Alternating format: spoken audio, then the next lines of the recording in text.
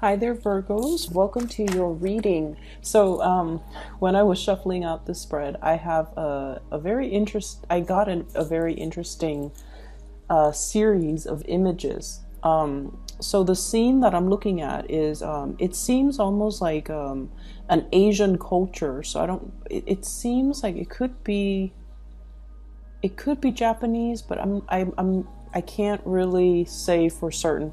But I see this man. He's wearing like some type of a traditional wedding outfit. Okay, so he has a hat, and he's on a bridge, and then on the like really close to him, about I don't know 2 meters in front of him is like his bride. She's beautiful. She's got her head covered. She's wearing a red dress.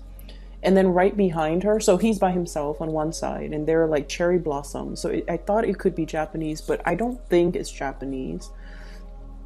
But anyways, so he's on one side by himself, and then he's holding like a little gift basket or a little gift, a little present for his bride. And then the bride is like 2 feet in front of him, and he's right behind her is her entire family. Her entire family, like her mom, her dad, her uncle, cousins, sisters, siblings, their children.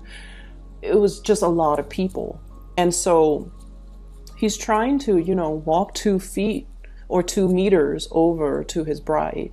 And then the family kind of intercepts. And then they shake his hands and they tell him, she likes this type of food, so you make sure that you cook her this type of food. And then the mom shakes his hand and then she leaves. And then the dad comes up and then he goes, she likes to do these extracurricular activities, so make sure you take her to the movies, blah blah blah. And then he leaves, and then her sister comes up. So it goes on and on and on and on. And in the meantime, the guy, he just wants to take his bride home. But there's this whole string of people, there's a whole string of expectations along with those people, and the image just kind of cuts out, so you never see the end where he actually come forward and see and takes his bride's hand and leads her away. So that's what I'm seeing. So first of all, that whole theme is definitely showing up here in this spread. Okay, so the card that really stood out for me is this one, Interference. Okay, this deck is a little bit non-traditional. It's the Thoth deck. And funnily enough, this was gifted to me by a Virgo. So we have here the Eight of Swords. It's a situation where you feel very, very stuck and you don't know what to do. Okay, there are too many thoughts racing in your head because the Sword of Suit, the Suit of Swords, excuse me, is all about being stuck in a situation. There are too many thoughts, too many things that we don't really have certainty over. We don't really have control over, and we feel like we don't have control over a situation. So in the traditional Rider-Waite deck, it's the woman. She's kind of blindfolded, she's tied up, and she's surrounded by swords. She can't really figure her way out of a situation because the thoughts that she has in her head regarding where do I go? How is it going to unfold? How is everything going to look like? All of those things are kind of like scaring her into making a decision. So that's what I feel is happening here. But the card specifically, it's Interference. There is a situation here where you feel very emotionally compelled to do something, but you're not really sure if that's the right thing for you. I see you very passionate about something, very emotionally invested in something. And you're just like, I really want to, Virgos, you guys are really, really cautious by nature. You guys are very methodical by nature, and you mull things over and over and over and over again before you make a decision. So I feel like there's something that's really tugging or pulling at your heartstrings. It's like you have an emotional response to a situation. You don't know why you do, and that is exactly why you don't trust it. And I feel for some of you, this could be a love situation where you are emotionally just very compelled and drawn and magnetically, pulled towards another person. There's no rhyme or reason for it. And that's why you don't trust it. I feel like for others of you, this is kind of like a new venture. This is something that you feel is going to be really emotionally fulfilling for you. It could be a new voyage. It could be a new journey. But I almost feel like it's a situation where you're emotionally pulled towards something, even though there are a lot of other people that might be telling you, no, don't go for it. It doesn't make sense. Or don't go for it. I don't see you doing it, Virgo. They're telling you like, that's not really you. And then you're just like, but who are you to tell me what's for me or what I should go for? And so I feel like there's a lot of people in your environment giving you advice that might not be appropriate. And they're doing it not in a way to undermine you. They're trying to be helpful, and they're trying to give you advice based on their perception of you, okay? Based on everything that you've done in the past, especially if you have been very, very overly cautious. If you have also, kept a lot of things inside, where you kind of, go to work, show a happy face, but inside you might not feel emotionally happy. You might be in a relationship where you're just like going through the motions, doing your due diligence to be a good partner, to be a good mother, to be a good father, to maintain the relationship. And then people from the outside looking in, they see you as this pillar of stability and strength. And they're just like, oh, that's Virgo. And then the moment that you become impulsive because you're drawn towards something that is like emotionally just pulling you, they're just like, that's out of character for you, Virgo. So what they're saying in their defense is almost like they're giving you, based on their perception of you, based on their knowledge of you, they feel like you're behaving out of character, or they feel like you're pursuing something in a very impulsive manner, and they don't know why you're doing it, and they feel like they should intercept or at least interfere in the situation and give you kind of like their assessment, because they feel like you're doing something that is out of character. But I feel like from your end, like I said, you guys plan things really well. You guys mull things over before you take action. And so I feel like if it's something that's really emotionally, you're drawn to it, and you're not one to act erratically, maybe this is something for you to explore regardless of what other people are saying, because what they're telling you, I don't feel like it's appropriate. Okay? We know intuitively what's good for us. And I also know as well that you know what's good for you. You mull decisions over. You guys are not impulsive. And so if there is an unexplainable pull towards something, explore it. Okay? Don't be so risk adverse that you're just like, nah, that's not me. I'm just gonna let it sit there.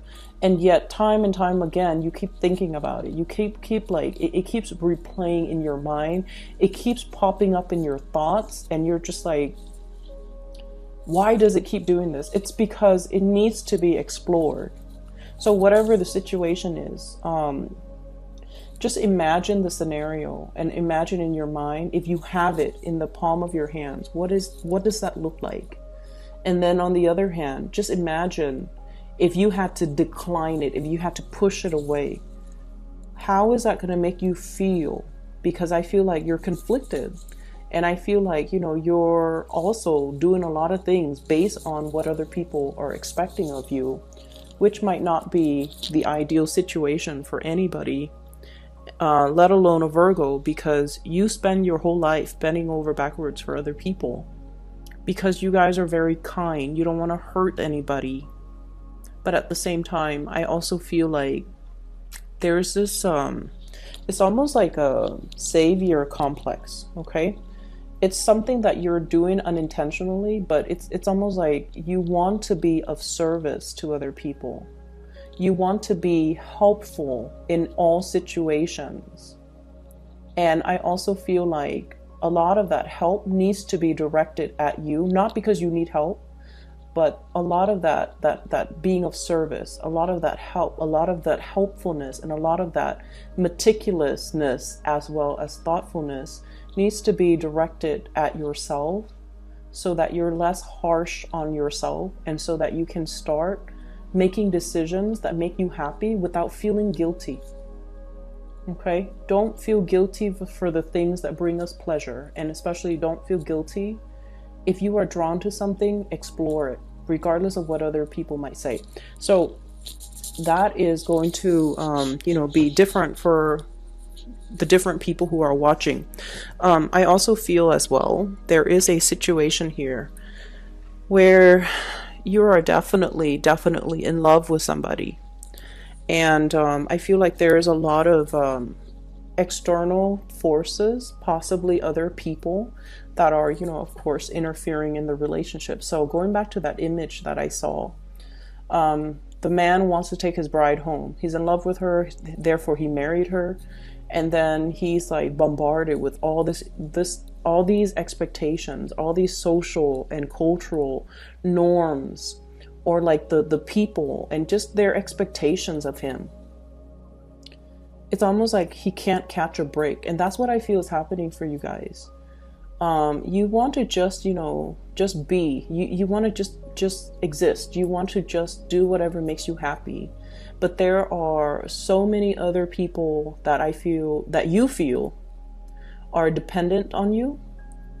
There are so many people that are coming to you and like needing your help, needing you to troubleshoot, needing you to put out fires, needing you to clean up their mess as well.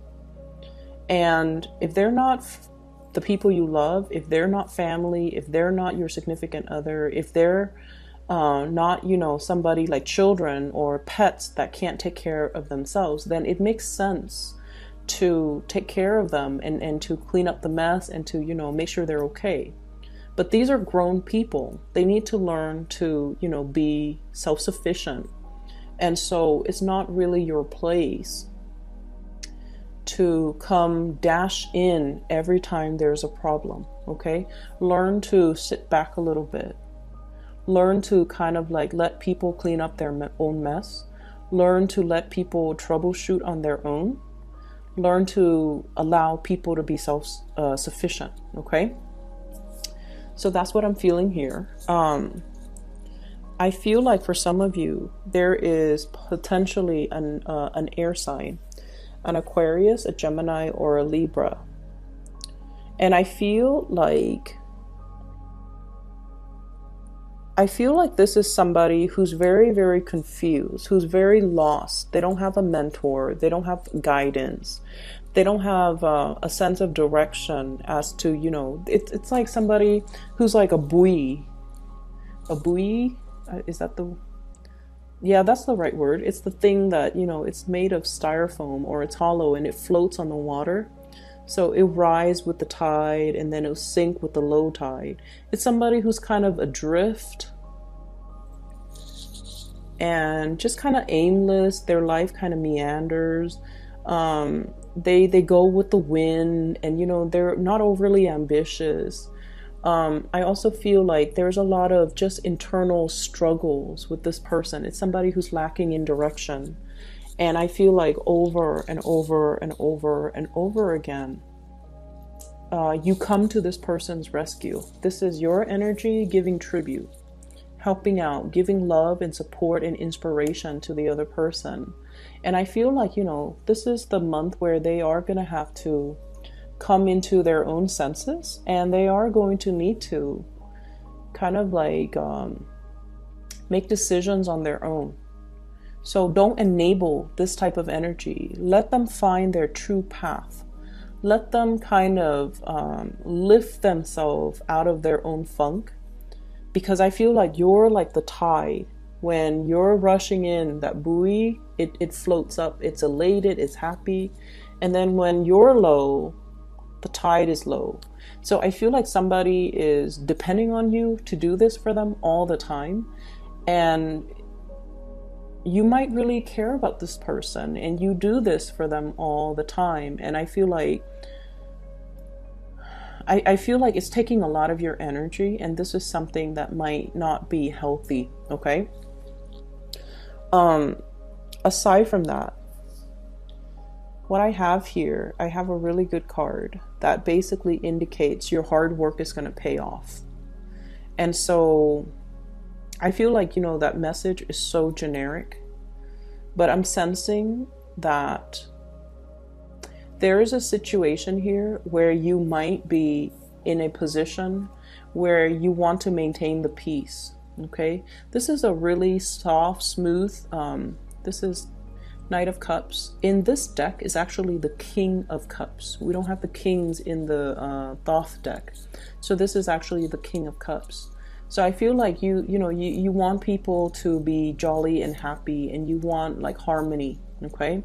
So for many of you, you might be a little bit more on the Libra side, like late degree Virgo, almost like near the Libra cusp. You might have a lot of planets in Libra.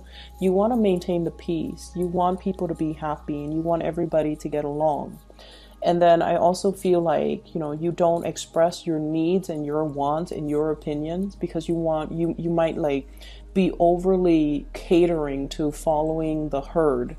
And there's a situation here where you have some really good ideas, 7 of Wands, and you have to fight for your ideas, okay? And I do sense as well, your ideas are going to be very well received. And I feel like you kind of have, we need to kind of stand behind our ideas, own up to them, as well as fight for them. So that's where I feel like there's a situation coming in here where people are interfering, telling you what to do, or people are telling you like a course of action is not the right way to go. And I feel like no matter what, you don't even need to fight for it, but you just need to stand by what you believe, okay? There is as well a situation possibly in the work environment. 7 of Pentacles, this is like a pentacle suit, so usually work-related situation that is not really bringing you passion anymore. This card, it looks like everything looks very dead.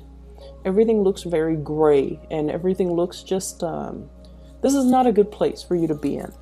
In opposition to that, we have 7 of Wands. Whereas this is all dark and somber, this is all passion and like new passion and new excitement. So I feel like, you know, we can swap one for the other. If you don't want this, there's something that's going to be coming into the picture. You're going to be victorious. You're going to fight for it. And I feel like you are going to be able to possess this and exchange it for this situation. Okay. There is a little bit of a wait. So I would say possibly about 7 weeks time. That is going to take us into, let me see, the March, March time frame. So we're not in February yet. So I would say the very last week of March, there's something that is stuck in suspension here with the Hangman. And if it's a work situation, a work project, a work situation, some type of money that's coming into the picture, it is tax season too. So for those who are filing early, I feel like something is hung up, a decision is hung up until the late March time frame. Okay. So the last thing that I do want to talk about here is I want to talk about your love life just a little bit. So let me talk about an air sign, because once again, Knight of Swords, King of Swords, okay? The Knight of Swords in this deck, but in the traditional deck, is the King of Swords. Air sign, Aquarius, Gemini, and Libra. And it's linked up here with the Tower. If you are dealing with an air sign, Aquarius, Gemini, and Libra, there's going to be a big argument coming into the picture here. And I feel accusatory energy is coming through from this person. I feel like they want some answers. They want you to make a decision. They want some answers, as well as they want some type of they feel like you might be keeping things from them. Okay? So I do see, if this is like a serious relationship partner, there's going to be a serious disagreement. Where are we living? Where is this relationship going? Who's supposed to take care of this responsibility? Who's supposed to take care of that? Where were you? Who were you with? So I see a lot of that energy coming through. And in a way, yes, they are very aggressive, but they're very truthful and they're very articulate. So I feel as if they just want straightforward answers. The way that they go about it might be, accusatory, might be just aggressive. And I do sense that, unfortunately, I feel like there's some validity to what they're saying. There might be some, it's almost like they're justified in why they are asking you these questions, okay? If you are sharing space with this person, if you're sharing resources with this person, especially, if you live together even, there will be discussions about responsibilities, what's fair and what's not, who's doing this, who's doing that, how are things getting divvied up, are things fair, who owns what, like where do it's almost like boundaries. So if you're sharing money, if you have the same joint account, there might have been some big expenditures, and they're like, why was this money withdrawn? What did you use it for? Or things like that. So I definitely feel some serious discussions, possibly even, like a little bit of an argument, but their energy is coming in. I feel like they're very truthful, very honest, but the way that they come at you, it might not be the softest, okay? They're very aggressive, and I feel like there's some justification to their anger. So that's what I'm sensing here. I also feel like, the beginning message about family interfering, that could also be a situation where the two of you, might be dating, and then there are other things that are interfering with the relationship, the ways in which you're brought up. One person could be very neat, the other person could be extremely messy. Family, cultural, social expectations. One person might be very traditional and the other person is like very eccentric, okay? So I feel like, for example, one person might be like, okay, let's raise our kids this way because your religion or values mean it, it's important to me. And then the other person's all like, no, I don't really want to do that. So I definitely see some very big jarring ideological differences affecting the relationship, or even people meddling in the relationship. But I feel like it's more family. It's not so much third party, things like that, but I feel like it's more family, okay? And then on the other hand, if you're dealing with a fire sign, I have here the Page of Wands. This is somebody, wow, so I'm sorry, not Pisces, Leo, Sagittarius, Aries. This is somebody who's really, really, really interested in you. I feel like they will literally follow you to the end of the earth, okay? Wherever you go, they're like, okay, they're very spontaneous, but I feel like they carry a torch for you, a very big torch for you. They really, really like you, Virgos. And then I'm also feeling like they probably will say something like this, or will, think it. Wherever you go, I'm going to follow you. And as long as I have you, I'm happy. And I feel like they mean it. This is someone who's quite popular. I feel quite popular, love animals. They have a really, really sweet heart. Very honest, very truthful, passionate and fiery. So, they're not like the most, they're not conflict avoidant. And especially when they feel something, they feel the need to express it. And I feel like this is a person that will really, really, really, like, they will follow you to the end of the earth. I feel like they might have gotten out of a relationship where their love was taken for granted, or they were with somebody who was quite controlling. And in a weird way, this person feels that, control is love. Okay. So they were in some type of a relationship where they were like under somebody else's control. And now they're breaking free. And I feel like they want to go for forward with you. I also feel like they like you. They might be in the process of dumping somebody that they're with in order to move ahead with you. And then I also feel if you're already in a relationship with this fire sign, there's a lot of travel, a lot of movement. As a couple, the two of you are able to get a lot of success.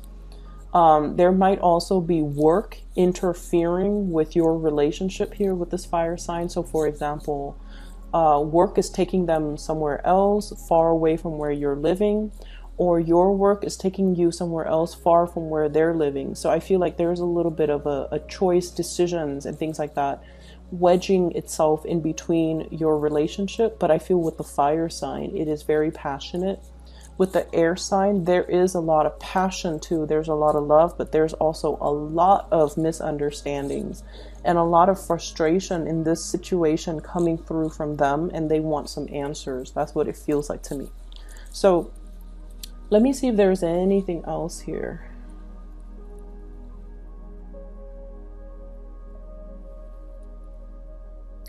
I feel like it's like 0 to 60. The people that you're dealing with, oh my gosh, they're so they're so unpredictable, and they're so passionate. They go from 0 to 60. So it could be this fire sign and this air sign. It's like they have really strong likes and dislikes. When they dislike something, they absolutely hate it. And then when they love something, they love it to death. There's very little, like, I'm seeing a spectrum, like just very broad spectrum, yes or no. And then I'm also seeing somebody going from 0 to 60 really, really fast. And it's like that emotional moderation is not there when it comes to your partner.